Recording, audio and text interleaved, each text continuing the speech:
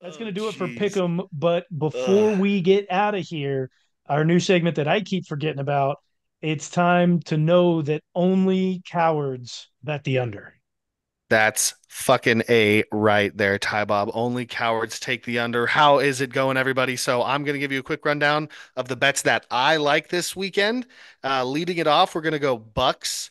That spread of what is it? What is it? What is it? What is it? I lost it. Holy cow! Uh, I had the formula, but I lost it. Six and a half. They're going to cover that 6.5. And again, this isn't how I think. This is how the money thinks. All right. This is what's going to win you money. So Bucks minus the 6.5, and then the Packers, who are favorites on the road against the Tennessee Titans, not the Houston Texans, but the Tennessee Titans. They are the 2 point.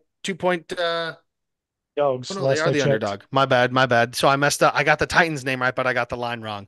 The Packers are 2 point underdogs, and so they are going to they're going to cover as well. So take that in a money or not a money line, technically a spread parlay. That's about minus 120, depending on where you can get it at.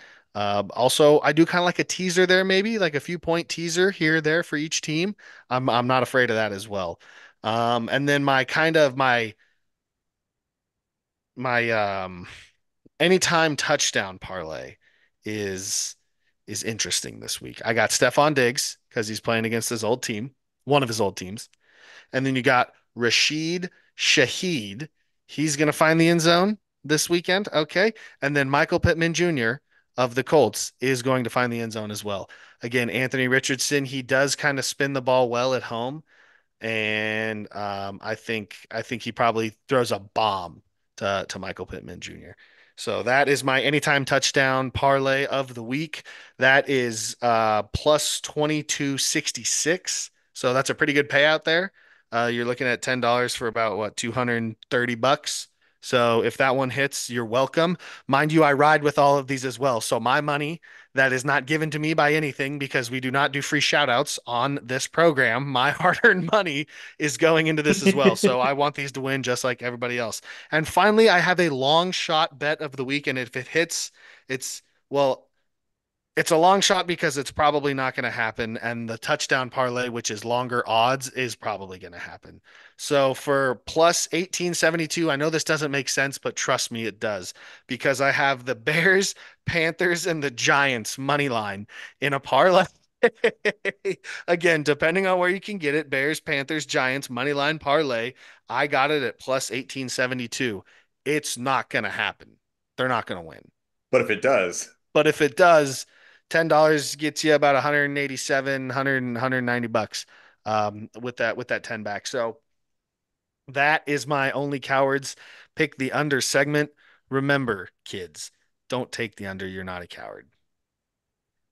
Give this guy 60 seconds to do a YouTube short and he'll turn it into a Takes two short minutes. format video. Yeah, I know. God. It happens. I'm sorry. You Hey, let me hey, rant. hey, You let me hey. rant. What you know my name? I'm Tommy Rants. You let me rant, I'm gonna rant. Oh man, you're getting three YouTube shorts out with those for sure. Hitting the algo coming right at you. When I got through the first one, I was like, this is gonna be three. This is gonna be three small ones. So then I just embraced it and I leaned into it completely. I just went This with guy. it. Oh man. Well, listen, that's going to do it for NFL Week 3 preview show. Make sure to join us back next week as we cover all the happenings that go on during this week. Uh, uh, yeah, it seems it's going to be shaping up for a really good week. I'm excited for all of these games. There's some large spreads towards the end, but two Monday Night Football games. What else could you ask for? Until next time, go Chiefs. go Chiefs. Schmeh.